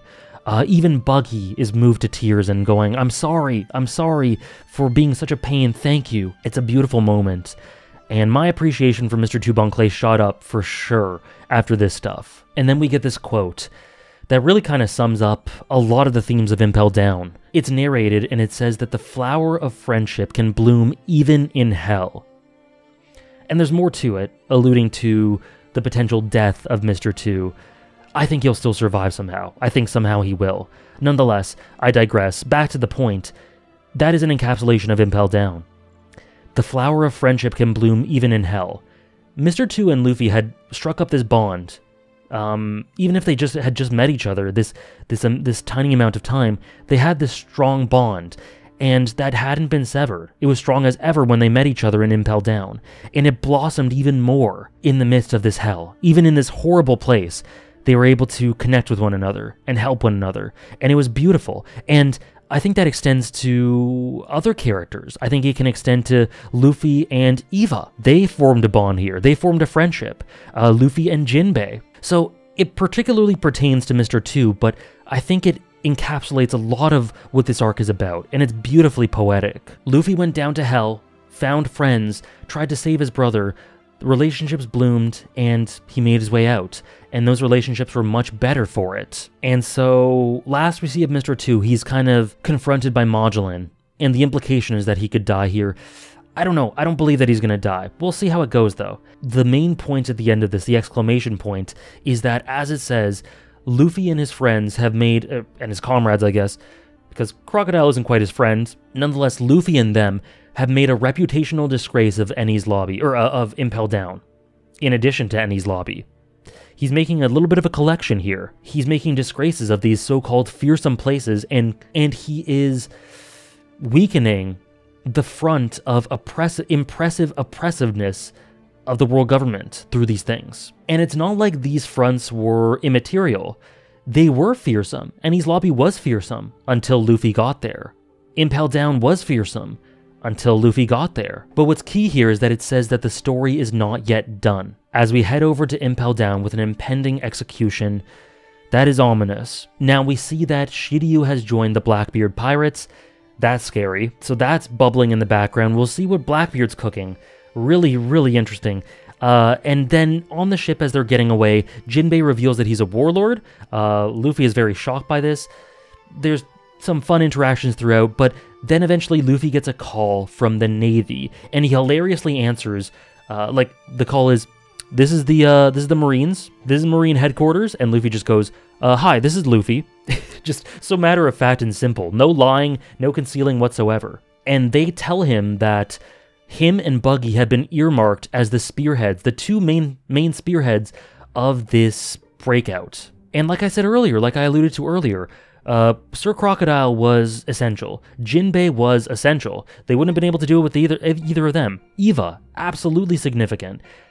But I think it's fair to say that these two are two of the most influential, potentially the most influential here.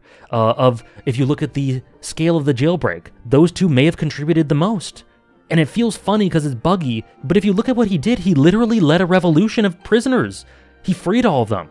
They all escaped. So it makes sense, even though you could argue for maybe it should have been Jinbei instead, maybe it should have been Eva instead. Fair. But I don't think you can say that it doesn't make sense that Buggy is the face of it as well. But now he's wanted, and they explain that it's partly due to his ties to Roger, which had been discovered, his blood brother Shanks, which is discovered, who's obviously against them. And all these revelations are coming to the fore, and the people that think of Buggy as a savior, they're like, holy shit, he's even more impressive than we thought. The Marines also think that he wants to save Ace, which is funny considering that him and Ace did have a good relationship, but no, he just wanted to get out of there. There's a nice moment as Luffy mentions Rayleigh, and Buggy is like, oh, how's that old guy? He seems to have a bit of fondness for him, which is quite sweet.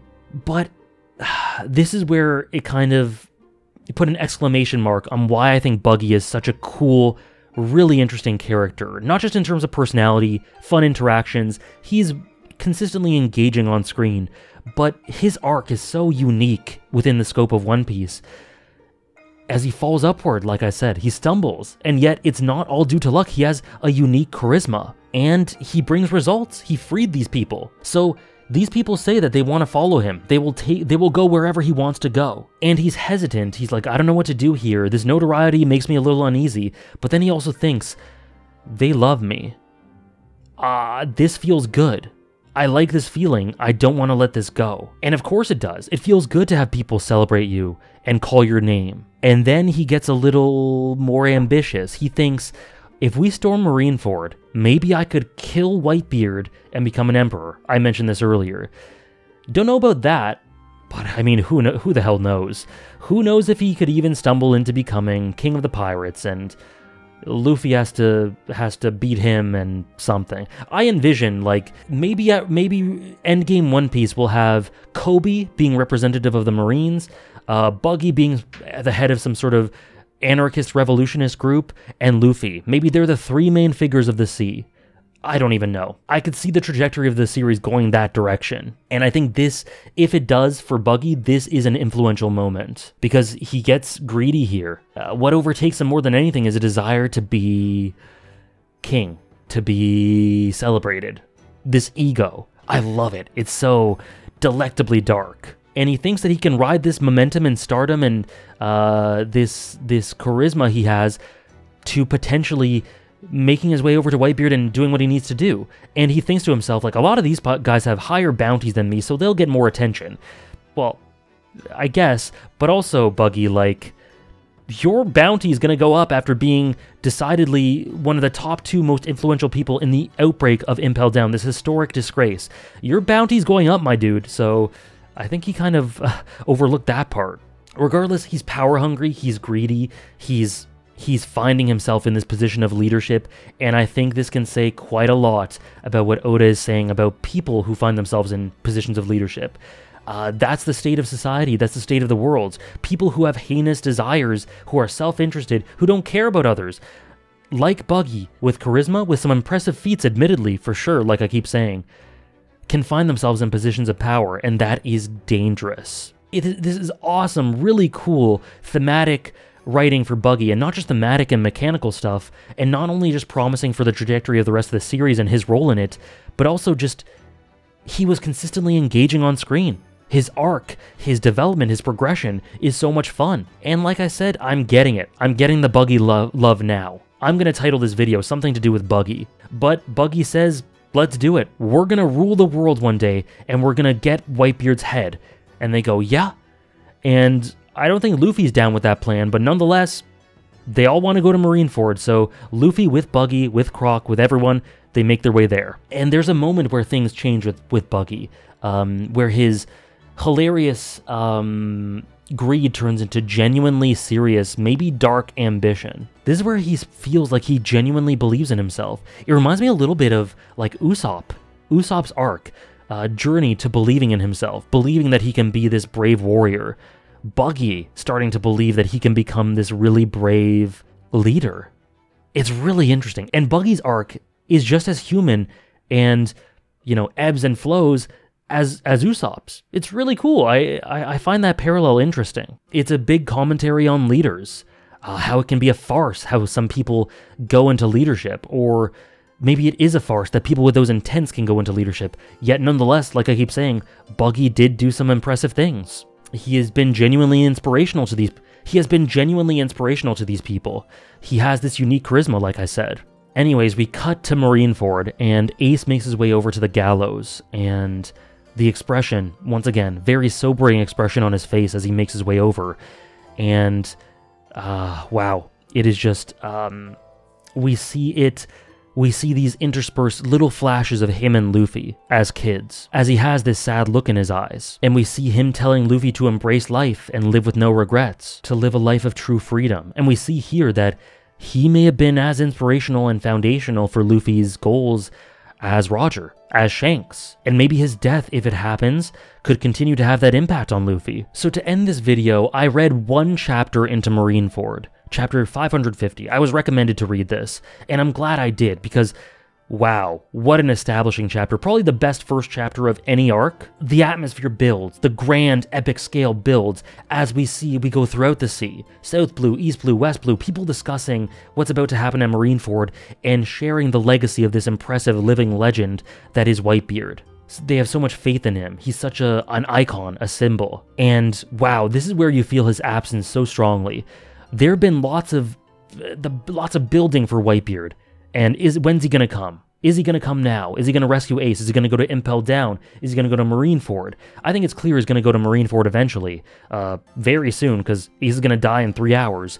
But his absence is felt and builds his presence through absence. It's really interesting. It's just so ominous. When is he gonna come? For people in universe as they await him, and for me as I anticipate him. It's ominous how he doesn't show himself. So when he does, oh, it is going to be momentous. And Ace, they bring him to the platform. He is to die very soon. 3 hours, like I said. And again, a visual allusion to Roger. I'm not going to get into my theories. I talked about my theories about could Whitebeard die, could Ace die. I even threw in Jinbei. But I'm not going to repeat myself. You can check the theory section of the video if you missed it, where I talk at length about my theories about who could die going forward. Potentially in the next video, we'll have a death. We'll see. But nonetheless, it's great establishment, great building of the tension here. And we have so many spreads. We have spread after spread. First, an establishing spread of Marineford. It is this beautiful looking fortress island. Internally, right in the middle, there is this fortress. Cannons around it. It seems impregnable. And then yet, surrounding it are residences, houses. It's a fortress island full of residences where people live here. And yet, outside of it, almost sandwiched between it, is cannons. Cannons to defend the ports, the shore. And boats lined up all around it. I think it was said that Marineford is kind of in a crescent shape, and the fortress is kind of the tip of the crescent, then the residences, then the armories, the defenses on the shore, and a little off the shore, the battleships. I just love how it's visually drawn. It's awesome. The colors are amazing, and we see everyone is here. We have Smoker, Tashigi, they're here, of course. We knew they were gearing up to go. And honestly, I can imagine other familiar faces showing up here with how monumental this is. Whitebeard's gonna come. Ace is already here, obviously. He's the center of all this. Luffy and his crew are all coming. Buggy, Croc, what are they gonna do here? It's crazy. Jinbei, what's he gonna do? Luffy, we know what he's gonna try to do. Could someone like Shanks show up? I think anything's on the table here. And then we see the warlords are all gathered here. Minus Jinbei, obviously, and minus Blackbeard. Would he come back? I don't know. We don't know what his goal is, but we'll see how it plays out. Nonetheless, the spread of the warlords is amazing, especially in color. Mihawk looks great. Boa, gorgeous. We see Gecko Moria. You guys know I really dig his character, and we see him again here. We see Kuma and Doflamingo. What is Doflamingo cooking? Something has to happen soon with this guy. I know he's beloved. But outside of some interesting things about the era of Smiles, which we got, I think in Thriller Bark, maybe Sabaudi, don't remember exactly. But other than that stuff, there hasn't been a ton of establishment for him. Not as much as some of the other characters, so I really hope Doflamingo plays a really intriguing role in Marineford. And then after that, we see all the admirals, notably Kizaru and Akainu, who is also Sakazuki, who we know from his heinous acts in Robin's backstory. Notably, Akainu and Kizaru have a very similar pose. Both of them have their arms either together or crossed, and one leg over the other. However, Aokiji, the third admiral, such an interesting character. I love this guy. I want more from him really soon, but continues to be one of the most interesting characters, sitting completely different from them. He is not one leg over the other. His legs are just spread apart, and his arms are in his lap. And while Kizaru and Akainu are looking straight ahead, he's kind of tilted, looking to the side, clearly showing he has a different energy from these two. He has different motives. He's cut from a different cloth. And what is Aokiji gonna do this arc? Oh, this is so interesting. So many different characters coalescing here. It's so thrilling to me. I can't wait to see how it all plays out. Garp is here, and he's being told by Sudo to not feel bad about something. And he kind of laughs it off. We'll get to that in a second. And he also gets told by Sengoku that he has to reveal the truth. And Garp seems to be disgruntled about something. And so Sengoku begins addressing the crowd at large and Ace as well. He questions Ace here, and he says, "Who is your father?" Ace, of course, as established in the beginning of Impel Down, says, "Whitebeard." And Sengoku goes on to realize that, no, your mother, who had you in her womb for 20 months, saved you. And your father is none other than Gold D. Roger. Holy shit, what a bombshell. And from here, we can get some stuff from Garp that makes him really, really interesting here. We see why Sudo's told him it's not your fault, and he kind of laughed it off. That reminded me immediately of, because he clearly feels bad. He feels like he might have failed Roger by this secret coming out. Everything that Ace represents, being Gold D. Roger's kid, being his son, what a statement it would make for the world government to execute the son of Gold D. Roger. To emphasize, no, this pirate age is not there. It is not starting again. It is being cut at the root right here. Literally, the root, the seed. So what a statement it could make. They need Ace executed, and they need to make a show of it, because him being Gold D. Roger's son, what it would do for their reputation, it can't be overstated. And so that's more evidence for why Ace may die. If we're talking about long-term for the story, for the world government to continue to, they need to take a W somewhere. It could happen by defeating Whitebeard. That makes them much more fearsome, defeating this living legend. It could also happen by them killing Ace, bearing the torch of his father, who is the representative of piracy. But nonetheless, Garp, you can tell he feels bad that he was unable to keep this secret. He was unable to honor it. But it also says a lot about him that he was able to bear this secret for someone who was antagonistic towards him. Garp and Roger were on opposite sides. I would love to learn more about their dynamic and how they interacted and how that came about exactly. We see a quick flash where he says to Garp, "My unborn child is innocent, take care of my son." Innocent of the sins in which he is convicting him for. So Garp did that, and you can tell he feels badly about it. And one detail I love is, like grandfather, like grandson. When Sudo says, "It's not your fault," to try to comfort him, he laughs it off. It reminded me immediately of how Luffy, at the beginning of Amazon Lily, when overcome with regret and grief and feelings of inadequacy and being disappointed in himself, needed to laugh to not feel the pain, to numb himself from the pain, so he took those mushrooms to laugh. In response to his pain, Luffy laughs. In response to his pain, Garp laughs. Really interesting stuff there. The implications of those, I don't think I can even begin to grasp all of them, but all the stuff I've already said, what it means for Garp, what it means for Ace, how this would change the agenda of the world government, and what Ace represents, there's so much there. What a bombshell. I'm so glad the mods kind of coerced me into reading this. And also, notably, Chapter 550 is narrated in a very history is written by the victors sort of way. Very biased for the world government. Trying to kind of rewrite history.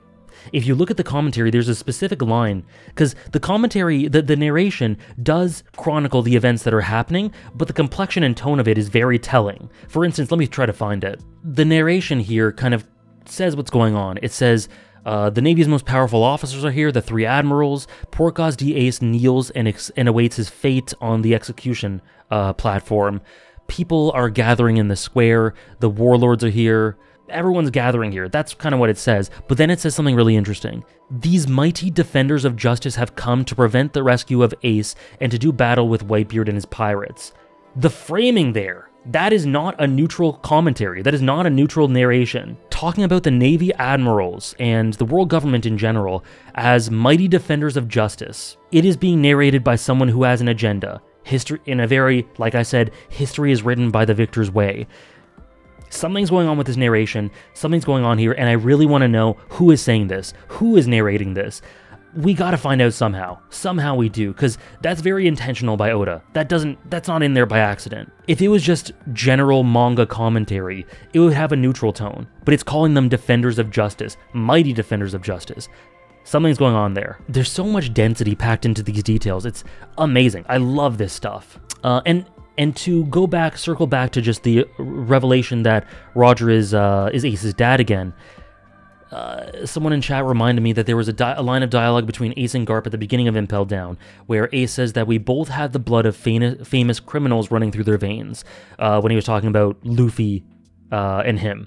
Luffy has the blood of dragon running through his veins, whereas Ace has the blood of Roger, where I might have assumed that it was both of them dragon. Anyways, wow, what an arc. That was Impel Down. I was thinking internally about how much I was enjoying it throughout, and like I said, it's rollicking, it's a thriller, it's fun, it's non-stop. It just doesn't let up. There's great comedy, there's great character work for Buggy and Jinbei and Luffy, and revelations and plot stuff and world building. It's all awesome. And it's tons of fun, and yet there's so much thematics packed into these details. It's great in that way. In a way that I think could easily be missed, so I love that. Lots of interesting musings on the themes of justice and perspective through Hannibal, the theme of connection, like I mentioned, the theme of miracles, that undercurrent and what that means, and is clearly going to come to a head, a lot of these things, in Marineford. I just can't stop thinking about Buggy and his journey, and his arc. It's awesome. And I also can't stop thinking about Ace and what's going to happen, and all these personalities congregating at Marineford. It reminds me of how all these people were at Alabasta, but the scale is just way bigger somehow, and I was thrilled about that in Alabasta, so you can imagine how excited I am to read the next part. At this moment, I've only read the first chapter. Like I said, I have lots of theories. I'm not going to repeat them here, but Buggy and his role in the future of the story could be so interesting. What the Marines represent, how that leads to Kobe, We talked about tons of interesting things this video. I hope you guys enjoyed. And also the theories about who could potentially die. Whitebeard, Ace, like I said, I could even see Jinbei dying. I hope if it's Jinbei or... I hope if it's any of them, really. I hope they get a bit more establishment so Oda really digs the nail in. But I do think someone's gonna die. In before next video, I look like an absolute clown and no one dies, and I was totally wrong. Nonetheless, I hope you enjoy my ramblings, my musings. This has been one of the funnest videos I've recorded so far because Impel Down itself is so fun.